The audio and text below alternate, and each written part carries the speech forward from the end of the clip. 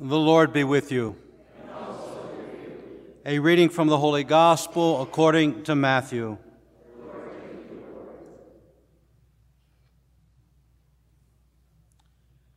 When Jesus saw the crowds, he went up the mountain, and after he had sat down, his disciples came to him.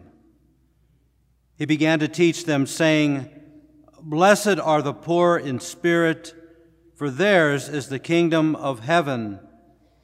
Blessed are they who mourn, for they will be comforted. Blessed are the meek, for they will inherit the land. Blessed are they who hunger and thirst for righteousness, for they will be satisfied. Blessed are the merciful, for they will be shown mercy. Blessed are the clean of heart, for they will see God. Blessed are the peacemakers, for they will be called children of God. Blessed are they who are persecuted for the sake of righteousness, for theirs is the kingdom of heaven. Blessed are you when they insult you and persecute you and utter every kind of evil against you falsely because of me. Rejoice and be glad, for your reward will be great in heaven." Gospel of the Lord.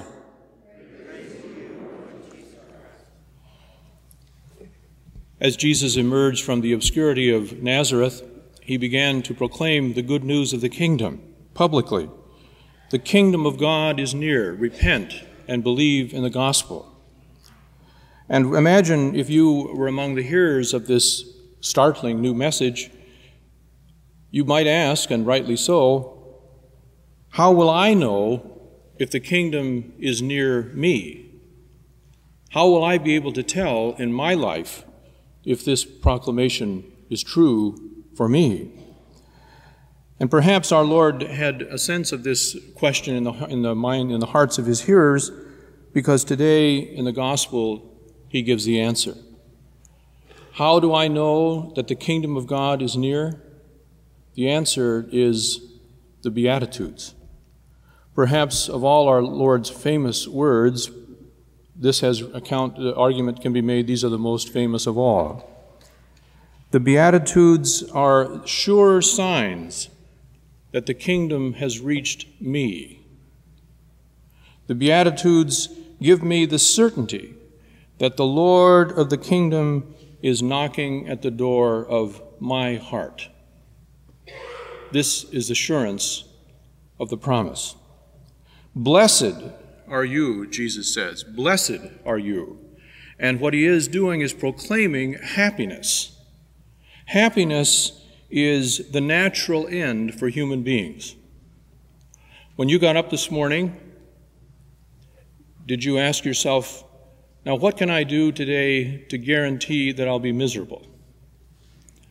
I just must be unhappy today, so what can I do to ensure that this will be the worst possible day?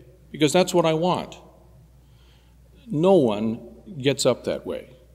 When we get up in the morning, we are hoping that it will be a happy day. Before we ever think about anything, this is instinctively the way we're oriented. This is what we're made for, is to be happy. That's why God made us this way. And we can recognize when we are happy. He has also given us the capacity to realize what makes us happy and to seek it. But the happiness that Jesus speaks of is the blessedness. It's happiness of a particular kind. It's a deeper and a lasting, and most important, a true happiness, not a false and a misleading happiness, or a short-sighted or short-circuited happiness. It's a lasting happiness, because blessedness is a happiness bestowed by the Blessed One, by the one who chooses to give us blessedness, to call us to it, and to help us to recognize it and to seek it evermore. Not just a happiness that we may stumble upon or find for ourselves. Blessed are you. And this is happiness, this blessedness is the blessedness of the kingdom of God. Well, that's all very attractive, except when we begin to attend to the details of what Jesus promises, of the signs of certainty, it dawns on us that this happiness, this blessedness of the kingdom is linked to what the world considers unhappiness. The poor, the insulted, the persecuted. Blessed are you. To the eyes of the world, this is far from happiness. And yet, St. Paul takes up this very theme, as we heard in the letter to the Corinthians today, and he says that God chose the weak, the lowly, and the despised, those who count for nothing. These are the ones God chose to be blessed. Perhaps as we seek a key to this puzzle of the Beatitudes, we can find it in the very first one. Perhaps this is the door that opens the path to the heart of this happiness that is promised us. And it's not accidental that it comes first. Blessed are the poor in spirit. The poor in spirit. When we consider that phrase, poverty of spirit, and we stop on the last word, we realize that spirit refers to breath, respirare, to breathe. And so, take a second and just attend to your own breathing right this minute.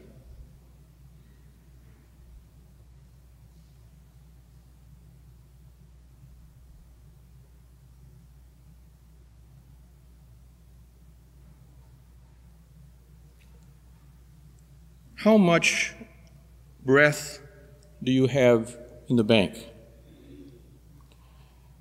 How much do you have in reserve? How long can you supply from your savings account of breath the breath you live by every minute? The fact is, our account is empty. We have nothing in reserve to breathe by. To live is to breathe. Your every breath comes from God. How many breaths have you drawn in your life? How many more do you have to draw until your death? Which have you provided for, and how could you provide for them in advance? Every breath you have drawn, are drawing, and will draw comes from the treasury of the Creator. And all the life that comes with your breathing comes from Him too. There's a simple conclusion to this very easily verifiable experience, and that is that we are, whether we recognize it or not, poor in spirit. We are in debt up to our ears, and we will never be out of debt to our Creator. We will always owe Him, so to speak, what we receive freely as His gift. And we can never, ever hope to provide it for ourselves. We are literally poor in spirit.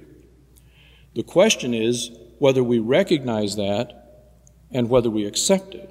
And Jesus says to us, "Blessed are the poor in spirit who know and accept their poverty." And from there, everything follows, and the door to the kingdom opens up. Poor in spirit know that the kingdom of God is at hand because their desires are transformed by the acceptance of the good news. Their desires are transformed, I say, and they experience, I say they, I'm referring to the saints whose testimony about their inner experience we have in abundance. And they are the ones who are indeed poor in spirit par excellence, and they enjoy the experience of inner freedom.